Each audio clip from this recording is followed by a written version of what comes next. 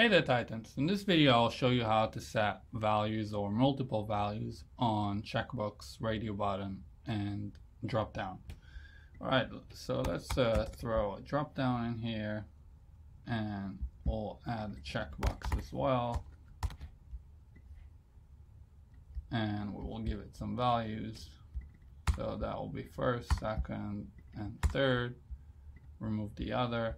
One thing to notice here, when you pass in the values, you want it to be the advanced value of the drop-down or the pick list, and the checkbox as well. So we're going to head to the checkbox.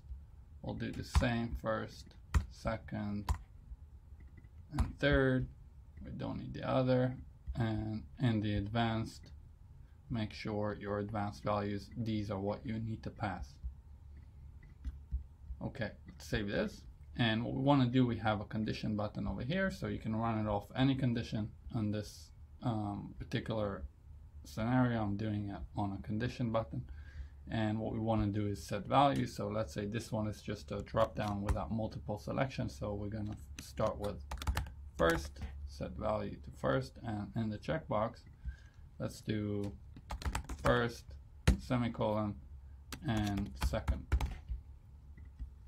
So whenever you do multiple values, you got to put the semicolon between the values. Let's refresh this guy, and I'll click on the condition. So we have the first for the drop down and first and second for the checkbox. Another way to do it is set it from JavaScript. So let's grab the field ID. So this one is FLD41, and what I will do is allow multiple selection. Let's make it a little bit bigger,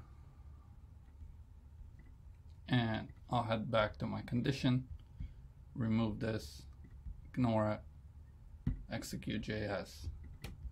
My field ID is FLD41, and this is just a standard JavaScript form titan function. You can see all of our functions in the JS function index, and we're using ftSetValue by ID.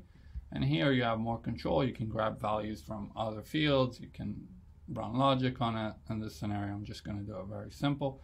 We're going to set the second and third on the pick list, on the drop down, and we'll hit save, refresh this, click the button, and we have second and third selected, and for the checkbox, first and second selected. And the same way it will work for radio buttons and etc. And this is how it's done.